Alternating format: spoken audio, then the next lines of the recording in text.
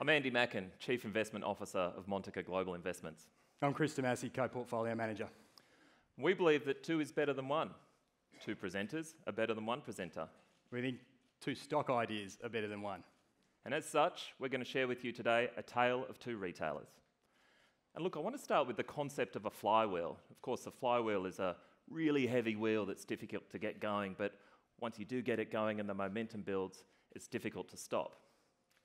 But of course, it's the concept of the flywheel in the retail business that is interesting to us today. Yeah, now this is what Jim Collins wrote about in his book, Good to Great. It starts with a wonderful customer experience. That drives sales higher. It pushes costs lower. Those lower costs can be shared with the customer. Sales go higher again, costs lower. Now the flywheel's spinning all by itself. Meet Tom Taylor. Now, Tom's a guy who knows something about flywheels. Tom was actually instrumental in getting the flywheel going at the Home Depot. And of course, the Home Depot, as you know, is the largest home improvement retailer in the United States. Tom joined the Home Depot in the 1980s, and 23 years later, he was running all 2,200 stores. Now, if you had have invested $1 in the Home Depot back in the 1980s, it'd be worth north of $230 today. Geez, Chris, wouldn't you love to go back in time and invest with Tom Taylor? Oh, of course. We actually think you can go pretty close today. You see, you can find Tom Taylor as CEO of Floor & Decor. That's the leading specialty retailer of hard surface flooring in the United States. It's a $4 billion market cap company, has $2 billion in sales across its 113 big box stores. And by the way, we actually took this photo at a recent store visit. Yes, and if you're sitting there and you're thinking that selling floors out of big factories doesn't look terribly exciting, we completely agree with you. But it's not what they sell, it's how they sell it. And Floor & Decor use the flywheel. And it starts with a great customer experience from everyday low prices, the biggest stores in the business that carry the widest range of stock. So you have happy customers, and that means growing sales. And they've grown same-store sales at 15% per annum for the last decade. That greater scale can be used to lower costs. They can go direct to their suppliers, cut out the middlemen, negotiate bigger price discounts, and then they can use those lower costs to further drop the prices and invest in the customer experience. And that drives sales higher again, costs go lower. Now the flywheel's spinning faster and faster and accelerating. And like all successful flywheels, once they gather momentum, they're really difficult to stop. Here are a few examples of some of the more successful flywheels around the world that we know and love. And of course, we also know that it's really difficult to disrupt a successful flywheel once they get going. Now, Chris, if I'm sitting in the audience today, I can probably think of a few challenges to this thesis. Let's start with the big competitors out there, such as the Home Depot and Lowe's. Yeah, well, they're bigger and they've got bigger stores, but they can't allocate anywhere near as much space to flooring. So it means that Floor & Decor have 5 times more products available in store for the customers. And what about the risk from Amazon? Well, flooring's notoriously difficult for online, and it's because the in-store experience is critical for the customer, and the products are just too heavy and too costly to deliver from door to door. What about the impact of US tariffs? That's becoming smaller and smaller, and pretty soon Floor & Decor are only going to source less than 20% of their products from China, but it hasn't mattered anyway. You see, they've used their scale to push back on their suppliers and negotiate far lower prices already. And some people even think the US might be going into recession. Yeah, we think the US economy is pretty strong. More importantly, we think the US housing market is strong. Mortgage applications are increasing. That leads existing home sales up, and that's the most important economic driver for floor sales, Andy. Exactly right. Low interest rates are a powerful tailwind. Now, we believe the true earnings power of Floor & Decor is hidden, and that's why this opportunity exists today. If you take a look at the profit margin of Floor & Decor over the last few years and compare it to, say, the profit margin of the Home Depot, it looks relatively poor. But there's a very good reason for this, which is currently not being appreciated by the market. Now, if you think about the profit margin profile of an individual store, stores start out negative, so they actually lose money in the early years, and the profit margin becomes highly positive in the later years.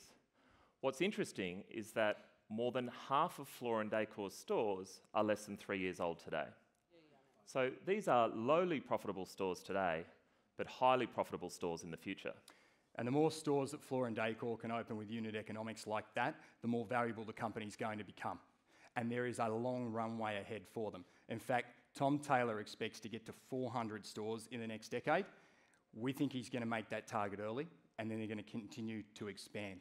But that's been completely overlooked by the market. And the stock's at $43 today, and we think that's far too cheap. In fact, we think that the stock's worth twice as much. And it's going to continue to compound value at double-digit rates well into the next decade. So we own Floor & Decor today because it satisfies our internal criteria. It's a high-quality business, well-positioned in a growing industry that's significantly undervalued today. Now, Chris, what if the flywheel went into reverse? Yeah, well, of course, we've already seen it, and it's happening in the UK brick-and-mortar retail space. Well, here's a guy who knows something about the UK brick-and-mortar retail space. Mike Ashley. He's a true retail genius, self-made billionaire and founder of Sports Direct, which is the UK's largest retailer of sports equipment and apparel. Interestingly, he also owns Newcastle United, for any of you football fans out there. Now, here's what Mike had to say about the UK brick-and-mortar retail space just a few weeks ago. It's in dire straits. Without substantial support from the government, it's in a terminal state. And Mike would know. You see, online competition has damaged his business. Sales have been declining for years already. In fact, the sales have fallen so low that he's lost bargaining power with suppliers.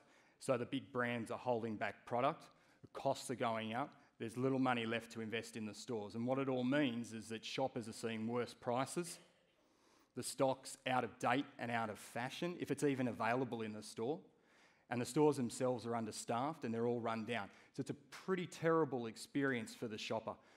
And that means that sales have fallen even further. Of course, costs go up, and now that flywheel is spinning faster and faster, but this time it's spinning in the wrong direction.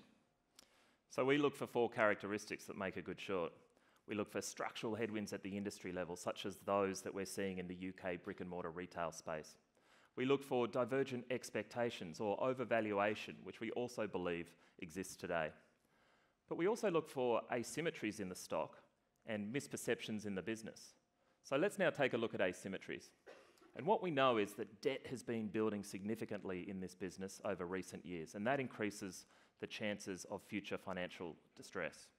We also know that inventories have been building even more significantly, and that increases the chance of future forced discounting. And even Mike Ashley conceded recently that with the higher inventories comes a much higher risk that your products are going to go out of fashion. But it gets even worse. Mike's now concerned that the big brands, the Nikes and the Adidas's of the world, are going to cut supply off completely. And if that wasn't bad enough, we found another big asymmetric risk on page 143 of the annual report. The Belgian tax authorities are after Sports Direct for 674 million euros in back taxes and penalties. It's about a third of the market cap today. Now let's take a look at misperceptions. Well, last year, Sports Direct acquired House of Fraser to create the illusion of growth. This single acquisition increased the company's retail floor space by around 50%. And increased annual losses by about £50 million. Yeah, no, it hasn't been going so well. Here's what Mike had to say about the House of Fraser acquisition recently. He said, "The problems are nothing short of terminal." He said, on a scale of 5, with 1 being very bad, House of Fraser is a 1. And it's not just us questioning the company's accounts. You see, earlier this year, Grant Thornton resigned as the firm's auditors. And in the company's own words, they don't think that a firm outside of the big 4 audit firms could cope with the complexities of the job. And so they went to each of the big 4, and all 4 of them said no. And number 5 and 6 said no as well.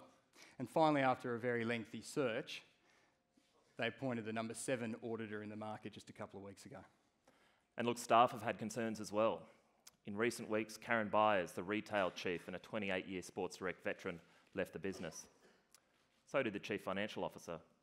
So did the company secretary. But Mike's replenishing the ranks, right, Chris? Yeah, in a way.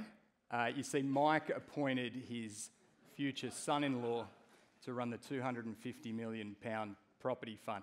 And he's just paid him £10 million for the last 2 years of work, which is more than most companies pay their CEOs in the FTSE 100. And what are his prior experiences? Well, before joining Sports Direct, Andy, his only prior experience was as a nightclub promoter in London. This is why we're short Sports Direct. Thank you very much. Thank you.